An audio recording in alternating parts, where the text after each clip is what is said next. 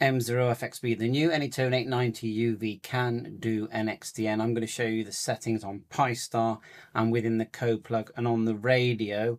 In the description, I'll link in the video where I installed the firmware that you need to make this work, which is version 1.03, and it's fully working. I've tested it. I've had some nice chats on NXDN, and the unusual thing is one of the guys was on D-Star, you know, was on a Icon radio that also does NXDN, so interesting. And so anyway, let's just dive in here. So it took me a while to get my head around the different settings. So if you haven't got an NXDN number but you've got a DMR number, just go to radioid.net and register for NXDN. And I'll put the link in the description. I have made a video doing that as well. So you do need a ham radio license. And, you know, create yourself an account with them as well and log in. Now, over to the code plug. Let me show you this first, okay? You'll need to create a channel. So it's very similar to DMR, but different because it's NXDN. So go to the top and I'll take you to my channel first. Let's just make sure you can see this. So we're going to go in to the channel. So the one that's working for me right now is this one here called 10922, which I think links across to CQ UK. So we'll double click, and we're doing it with a hotspot at the moment. Repeater would just mean you just need to put in your shift, I would say, for the repeater. So here's the channel. You put in the name, and I've put in NXDN 10922. Obviously the name doesn't set anything up, it's just so you can find it. Then the frequency of the hotspot, mine is 431550 here on receive and transmit. You just see it there. Then digital, then set your power, okay? Digital and power. Nothing else there. The middle one is, although I have selected, let's just double check, yeah, the contact 10922 here, which is in my list, and radio ID, I'll show you where you put that in a sec. Regarding the settings of the channel, I've got RAN encode here, number 1. RAN here, number 1. And this was the crucial thing. See, it says operational signal. I had to select NXDN ID. If I didn't do that, it didn't work. And yeah, that makes sense now, but it took me a while to find it. You do have to select the NXDN contact list. I'll show you that in a minute. So I think that's everything there. And I did tick this thing here about sending talk alias as well. So I may as well. So that's all good. Once you've created the channel, click OK. Go to a zone on the left, zone, which is basically the group of channels. And just make sure you've put that into a zone. I called the zone NXDN.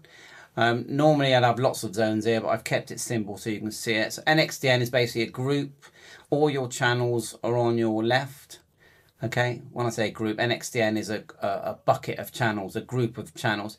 On the left is every channel in the radio, and as you can see, I've only added 2 or 5. And then you just put the NXDN ones into your group called NXDN, or your zone called NXDN, so you can find it. So then on your radio, you'd be selecting menu, you'd go menu, and then you'd go zone, and then you'd select that, you know, that group, and that's where your channels are. You can see that we're on NXDN now and they're chatting away nicely.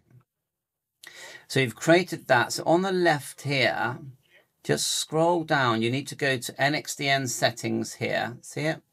And we're going to double click NXDN settings. And this is the window. Now, put in this is what I've put in. I'm not saying I'm right, but my NXDN ID is 2311. I might have gone overkill on this. And so I put in 2311, base ID, I've just put that again. Alias name there. And I don't think this made any difference, this line, this where it says 6500. Group ID though, I have put that in there. On the right here, I've turned on NX monitor to on. NX monitor to RAN, I've just got any here at the moment. So this is what I did here, okay? And then if we just go back to, let's just go to one at a time. I didn't put anything in encryption. Message, I haven't done anything there. Settings you just saw. Receive group. Just click OK a minute. There's receive group list. I did go into group list and just send in any hot talk group numbers into it, but I don't think I actually needed to, but I have done that. Okay, just to make sure. And if we go back up to digital ID, we've got master here. That's more for DMR. Radio ID, that's more for DMR. So I can just put my ID in there, can't I? 2341437 and name. This is, I don't think this would make any difference. So that's about it, really. You've seen my channel settings. That was the crucial thing. Now you do have to, this thing is important. You have to make the radio go into NXDN models. Even when you put in everything and send it to the radio, it doesn't seem to be putting the radio into NXDN mode. Maybe you can set that up in the code plug, but this is what I did. I just went menu, down to settings, radio set. I went up until I saw other function, select, and then that number, I went up because it's quicker. It's 32 things in the list. I went up and I selected protocol and then NXDN. And you, at the moment, I'm doing that every time. Now, I got a feeling that you'll be able to set that up in the code plug, but once you do that, then you see an NX appear. So if I just unplug my hotspot, now I am going to show you, actually, let me show you my hotspot settings before I unplug it. Let me just see if I can show you that quickly. One sec. It's just a normal hotspot. I've got the flashy ones as well, but it's just a normal hotspot. It actually says NXDN on the front there. Someone's talking. Okay, so let's switch to my hotspot dashboard.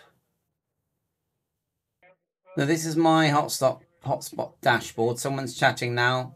I'm on 10922. The another popular one is 6530. But anyway, configuration. You can see here at the bottom here, I'm connected to NXDN Tg10922. Yeah. So just go configuration. Like so.